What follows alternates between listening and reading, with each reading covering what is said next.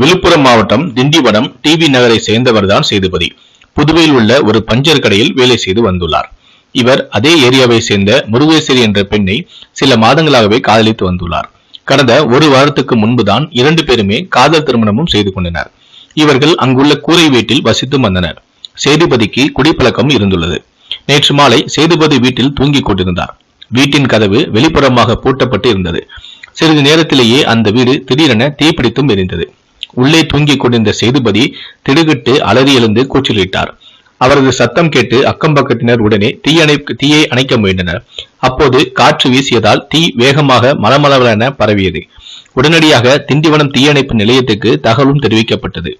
அவர்கள் அங்கு விரைந்து சென்று வீட்டின் கதவை உடைத்து உள்ளே புகுந்து தீயையும் அணைத்தனர். வீட்டினுள் சேதுபதி உடல் கருகிய நிலையில் பிணமாக கிடந்தார். இது பற்றி தகவல் அறிந்தும் திண்டிவனம் டிஎஸ்பி இன்ஸ்பெக்டர் மற்றும் போலீசார் விரைந்து சென்று சேதுபதியின் உடலை மீட்டு பிரேத பரிசோதனைக்காக முண்டியம்பாக்கம் மருத்துவக் கல்லூரிக்கும் மருத்துவமனைக்கும் அனுப்பி வைத்தனர். பின்னர் வீடு தீப்பிடித்து இருந்தது போது சேதுபதியின் மனைவியான முருகேஸ்வரி வீட்டில் இல்லை என்பதால் அவர் மீது போலீசாருக்கு சந்தேகம் ஏற்பட்டது. இது தொடர்பாக முருகேஸ்வரியை பிடித்து போலீசார் துருவி விசாரணை நடத்தியதில் பல திடுக்கிடும் தகவலும் கிடைத்தன. முருகவேணிக்கும் சேதுபதிக்கும் திருமணமான முதல் நாள் இரவில் இருந்தே குடும்ப தகராறு ஏற்பட்டு வந்துள்ளது. மேலும் முருகவேணியின் நடத்தையிலும் சேதுபதி சந்தேகப்பட்டார். சேதுபதி வேலைக்கு செல்லாமலும் வீட்டிலேயே இருந்து வந்துள்ளார்.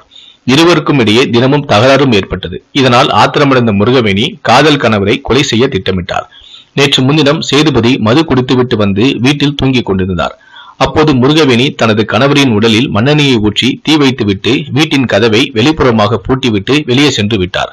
இதில் உடல் கருகி சேதுபதி இறந்து விட்டார். கூரை வீடு முற்றிலுமாக இருந்தும் சேதமானது. மேற்கண்ட தகவல் எல்லாருமே போலீசாரின் விசாரணையில் தான் தெரிய வந்தது. கணவரை உயிருடன் எரித்துக் கொண்ட சம்பவம் தொடர்பாக சேதுபதியின் மனைவியான முருகவேணியை போலீசார் கைது செய்தனர்.